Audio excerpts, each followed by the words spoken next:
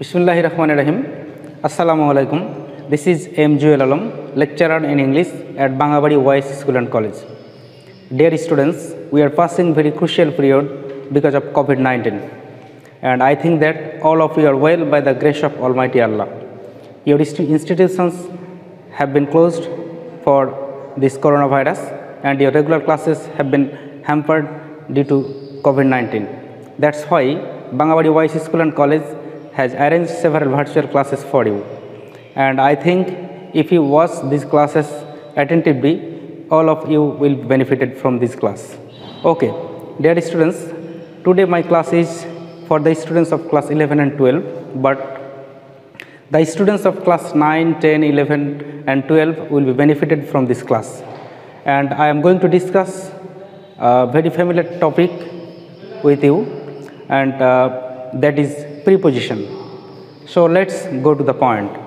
A question may arise that what is preposition? Actually, preposition ওয়ার্ডটাকে যদি আমরা ভেঙে দেখি তাহলে আমরা কি পাই? প্রিপজিশন। এখানে দুইটা সিলেবল আছে, একটা হচ্ছে প্রি আর একটা হচ্ছে পজিশন। এখন প্রি মানে কি?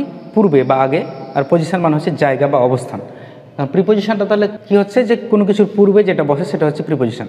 আর প্রশ্নটা হলো যে প্রিপজিশন কিসের পূর্বে বসে? আমরা সাধারণত জানি যে প্রিপজিশন বসে নাউন বা প্রোনাউনের পূর্বে এবং কখনো কখনো জিরান্ড ভার্বের পূর্বে। তাহলে আমরা কি পেলাম? প্রিপজিশন বসে নাউন, প্রোনাউন আর জিরান্ড ভার্বের পূর্বে। তো আমরা ছোটবেলা থেকে প্রিপজিশন শিখে আসছি। You have been learning preposition, you have been using preposition for several years, but এখনও আমাদের ভিতরে প্রিপজিশন নিয়ে একটা ভীতি বা ভয় ভীতি কাজ করে এবং আমরা এখনো প্রতিনিয়ত ভুল করে যাচ্ছি। Look at the board, there R two sentences here. I shall take a live class dash Sunday dash 10 AM. Second one is he was born dash 1980. এখন আমি এখানে কি বসাবো একটু খেয়াল করে দেখো। I shall take a live class on Sunday at 10 AM. সাধারণত আমরা জানি যদি দিন বা ডেট থাকে, তারিখ থাকে, দিন বা তারিখ বা ডে বা ডেট থাকে, তাহলে তার পূর্বে বসে অন, আর যদি সময় থাকে তার পূর্বে বসে অ্যাট। এটুকু আমাদের মনে রাখ। পরেরটা he was born in 1980. তিনি 1980 সালে জন্মগ্রহণ করেন। এখানে যদি এই 80 সালের জায়গায় যদি কোনো মাস থাকতো সেখানে আমরা ইন বসাতাম। তাহলে আমরা এখান থেকে কি পেলাম? ডে অর ডেট থাকলে বসবে অন, মান্থ অর ইয়ার থাকলে বসবে ইন, আর একটা হচ্ছে টাইম, টাইম থাকলে বসবে অ্যাট। ডে অর ডেট থাকলে অন, টাইম থাকলে অ্যাট, আর মান্থ অথবা ইয়ার থাকলে বসবে ইন। এবং আশা করি এখন থেকে তোমাদের অন, অ্যাট এবং ইনের ব্যবহারের বিষয়ে এরপরে কনফিউজ থাকার কথা না। Now I am going to show U A diagram, and from this diagram you can learn some common preposition easily. Okay, so let's see the diagram. It's a circle. মনে করো এটা একটা অবজেক্ট। তো আমরা এই অবজেক্টটা থেকে কিছু কমন প্রিপোজিশন খুব ইজিলি শিখতে পারবো। যেমন মনে করো যদি কোনো কিছু অবজেক্টের উপরে টাচ করে থাকে, উপরে থাকে এবং টাচ করে থাকে, তাহলে আমরা বসাবো on. For example, the book is on the table, the marker is on the table. আর যদি কোনো কিছু উপরে থাকে কিন্তু টাচ করে না থাকে, তাহলে আমরা বসাতে পারি দুটা জিনিস বসাতে পারি, একটা হচ্ছে অ্যাবাভ আর একটা হচ্ছে ওভার। এখন প্রশ্নটা হচ্ছে আমরা কোথায় ওভার বসাবো, কোথায় অ্যাবাভ বসাবো? যদি কোনো কিছু গতি থাকে বা মোশন থাকে তখন আমরা এখানে বসাবো ওভার। যেমন the boy jump over the ওয়াল, ছেলেটা দেওয়ালের উপর দিয়ে লাফ দিল, তার মানে তার গতি ছিল, সেক্ষেত্রে আমরা বলতে পারি over, the boy jumped over the ওয়াল। আর যদি মোশন না থাকে অর্থাৎ স্থির থাকে, তাহলে আমরা সেখানে বসাতে পারি অ্যাবাভ। যেমন the light is hanging above my head, লাইটটা, আলোটা, বাতিটা আমার মাথার উপরে আছে, মানে বাতিটা কিন্তু স্থির আছে, সেক্ষেত্রে আমরা বসাতে পারি অ্যাবাভ। আচ্ছা, যদি নিচে থাকে তাহলে আমরা বসাতে পারি আন্ডার, নিচে থাকলে আন্ডার। যদি পাশে থাকে তাহলে আমরা বসাতে পারি বিসাইড, বিসাইড অথবা by, the boy is sitting beside me. যদি কোনো কিছু ভেতর দিয়ে চলে যায়, না, যদি উপরে থাকে, উপরে থাকলে হচ্ছে আপ, নিচে থাকলে ডাউন। আশা করি তোমরা এখন ক্লিয়ার হতে পেরেছো। যদি এখন আমরা নতুন একটু জিনিসে যাই, সেটা হচ্ছে যদি ভেতর দিয়ে কোনো কিছু চলে যায়, কোনো কিছুর ভেতর দিয়ে যদি চলে যায়, সেক্ষেত্রে আমরা বসাতে পারি বেশ কিছু জিনিস বসাতে পারি আমরা এখানে। যেমন through, through, across, into, the boy ran across the field, I came into the classroom। কোনো কিছু ভেতর দিয়ে চলে গেলে থ্রু, অ্যাক্রস, ইনটু, এগুলো আমরা বসাতে পারি।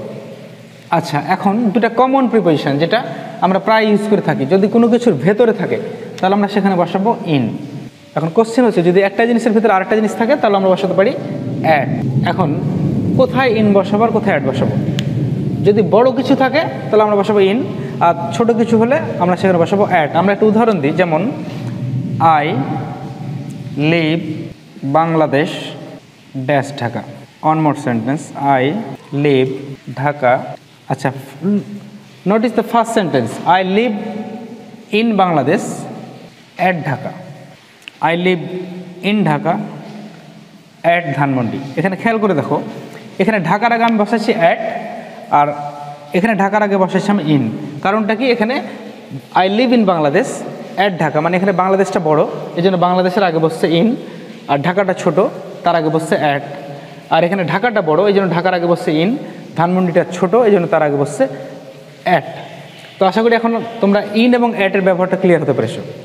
ওকে, তাহলে বড় কিছু হলে ইন আর ছোট কিছু হলে at.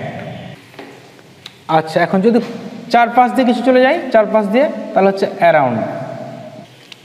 The fence is around my flower garden.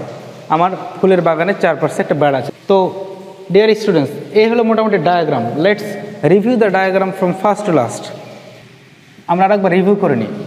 যদি কোনো কিছু টাচ করে থাকে উপরে, তাহলে আমরা বসাবো অন। যদি কোনো কিছু টাচ করে না থাকে, তাহলে বসাবো অ্যাবাভ অথবা ওভার। যদি গতি থাকে, তাহলে আমরা বসাবো ওভার। যদি স্থির থাকে, তাহলে আমরা বসাবো অ্যাবাভ।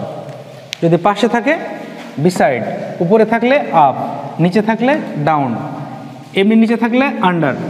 ভেতর দিয়ে কোনো কিছু চলে গেলে থ্রু, অ্যাক্রস বা ইনটু, যে কোনো একটা বসাতে পারি আমরা। যদি ভেতরে থাকে তাহলে হচ্ছে ইন, ছোট কিছু ভেতরে থাকলে অ্যাট, আর চারপাশ দিয়ে চলে গেলে হচ্ছে অ্যারাউন্ড। আশা করি তোমরা এই ডায়াগ্রামটা ক্লিয়ার হতে পেরেছো, এবং আমার ধারণা যে এই ডায়াগ্রাম থেকে বেশ কিছু কমন প্রিপোজিশনের ব্যবহারগুলো তোমরা এখন সহজেই বুঝতে পারছো। এবার আমরা একটা সহজ জিনিস শিখে নিই। যখন কোনো কিছু থেকে শুরু হবে, তখন সেখানে আমরা বসাবো ফ্রম, আর যেখানে শেষ হবে, যেখানে যাবে, সেখানে হচ্ছে two. For example, I started from my home. আমি বাড়ি থেকে শুরু করছি। I started from my home and I went to school. আমি স্কুলে যাচ্ছি, তখন সেখানে হবে টু। এখানে আরেকটা ওয়ার্ডস বসে, সেটা হচ্ছে two words. But what's the difference between two and two words? There is a slight difference between two and two words. Two বলতে বোঝাচ্ছে কোনো একটা নির্দিষ্ট জায়গা বা প্লেসকে বোঝায়। যেমন আমি স্কুলে যাচ্ছি, I go to school, that means আমি স্কুলে যাচ্ছি, অন্য কথা না। আর I am going towards school, মানে আমি স্কুলের দিকে যাচ্ছি। সেক্ষেত্রে আমি স্কুল পার হয়ে অন্য কোথাও চলে যেতে পারি, স্কুলের দিকে যাচ্ছি। আশা করি ডিফারেন্টটা বুঝতে পারছো। আরও একটা সহজ জিনিস, between R among. What's the difference between and among? Between আর অ্যামাংয়ের ভিতরে কিছু পার্থক্য আছে। সেটা হচ্ছে যে যদি আমরা দুইটা জিনিসের ভিতরে কম্পেয়ার করি, তাহলে আমরা সেখানে বসাবো বিটুইন। যেমন Bangladesh will win between Bangladesh and India. আর যদি আমরা দুইটা জিনিসের বেশি কম্পেয়ার করি, তাহলে সেখানে বসবো অ্যামাং। যেমন Bangladesh will win among 10 countries. Bangladesh 10টা দেশের ভিতরে জিতবে, তখন সেক্ষেত্রে হবে অ্যামাং। তাহলে কী পেলাম? দুইটা বিষয়ের ভিতরে কম্পেয়ার হলে বিটুইন, দুইয়ের অধিক হলে হচ্ছে অ্যামাং। ওকে, ফাইনালি আর একটা জিনিস দেখাই দিই। মনে করি একটা পয়েন্ট, একটা সময়, আমরা ধরো এটা 2014 সাল, এখন হচ্ছে 2020। সাপোজ যদি আমার কথা বলি, আমরা কি বলতে পারি? I have been working at Bangabari wise school and college since 2014। মানে আমি 2014 সাল থেকে বাঙ্গাবাড়ি স্কুল অ্যান্ড কলেজে কাজ করছি। কোন সময় থেকে? 2014 সাল থেকে। যখন শুরুর সময়টা দেওয়া থাকবে, তখন তোমরা সেখানে বসাবা সিন্স। আচ্ছা, এখন কত সাল চলছে? 2020 সাল চলছে। তার মানে মাঝে কত বছর হয়েছে? 6 ইয়ার্স। এখন যদি আমি এভাবে বলি যে আমি 6 বছর ধরে বাঙ্গাবাড়ি স্কুল অ্যান্ড কলেজে চাকরি করছি বা কাজ করছি, তাহলে আমি বলতে পারি কি যে I have been working at Bangabari wise school and college for 6 years. যখন মাঝের সময়টা উল্লেখ করবো, তখন হবে ফর। এখানে আমরা বসাবো ফর। আচ্ছা, আমরা শুরু আর মাঝের সময়টাতে পেলাম। যদি আমরা এভাবে বলি যে আমি 2020 সাল পর্যন্ত কাজ করব, তাহলে আমরা বসাবো টিল অথবা আনটিল। এটা জিনিস খেয়াল করবা, এখানে টিল স্পেলিংয়ে ডাবল এল হয়, আনটিলে একটা এল হয়। এটা প্রায় আমাদের ভুল হয়ে যায় অনেক সময়। তো আমি যদি এভাবে বলি যে আই উইল ওয়ার্ক টিল 2020 অথবা আই উইল ওয়ার্ক আনটিল 2020, তার মানে হচ্ছে যে আমি 2020 সাল পর্যন্ত কাজ করব। তাহলে এখানে আমরা কী শিখলাম?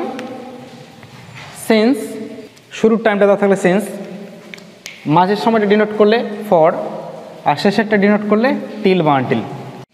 Okay, dear students, I think that you have had a clear idea about the using of preposition. But these are very common preposition. But একটা জিনিস মনে রাখবা, কিছু কিছু জিনিস কিন্তু ব্যতিক্রম থাকে। যেগুলো সাধারণ নিয়ম মানে না। আর এই ব্যতিক্রমগুলোকে বলা হয় অ্যাপ্রোপ্রিয়েট প্রিপোজিশন, যেমন able to, capable of, according to, good at, এরকমও অনেক প্রিপোজিশন আছে যেগুলো একটা ওয়ার্ডের সাথে আর একটা জোড়া লাগা থাকে, যেটাকে আলাদা করা যায় না। এবং এই আনকমন প্রিপোজিশনগুলো তোমাদেরকে অবশ্যই মুখস্থ করতে হবে। এবং আমার ধারণা যে এই আনকমন প্রিপোজিশনগুলো ছাড়া, যেগুলোকে বলা হয় অ্যাপ্রোপ্রিয়েট প্রিপোজিশন, এগুলো ছাড়া বাদবাকি যে প্রিপোজিশনগুলো নিয়ে আমরা আজকে আলোচনা করলাম, এগুলো ব্যবহার তোমাদের কাছে স্পষ্ট হয়েছে। I think that all of you have enjoyed this class and have learned something, and if you enjoyed this class, you can share with your friends so that they can be benefited. And no more today. Stay home and stay safe. Your carefulness can save you and your family. আর এই class নিয়ে যদি তোমাদের কোনো question থাকে, তোমরা ফেসবুকে কমেন্টসে জানাতে পারো আমাকে, আমি তোমাদের রিপ্লাই দেওয়ার চেষ্টা করব। আমার কন্ট্যাক্ট নাম্বারটাও দেওয়া থাকলো, সেখানে তোমরা যোগাযোগ করতে পারো। এর পরবর্তীতে আমাদের যে ক্লাসগুলো হবে এই স্কুল অ্যান্ড কলেজের পক্ষ থেকে, সেই ক্লাসগুলো দেখার আমন্ত্রণ জানিয়ে আজকের মতো শেষ করছি। আল্লাহ হাফিজ, গুড বাই।